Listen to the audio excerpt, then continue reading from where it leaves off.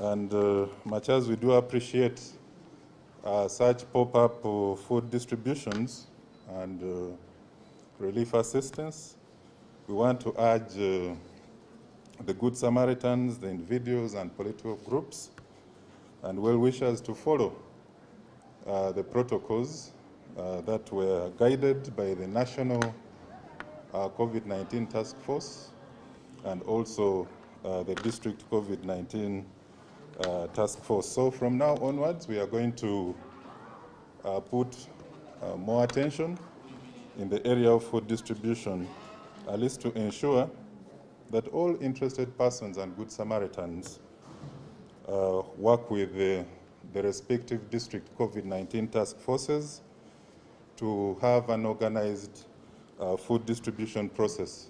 In some of the footages and videos that we've seen people really crowding in large numbers, others fighting for the food because it was not distributed in an orderly manner. There are others who like political mileage out of the whole arrangement.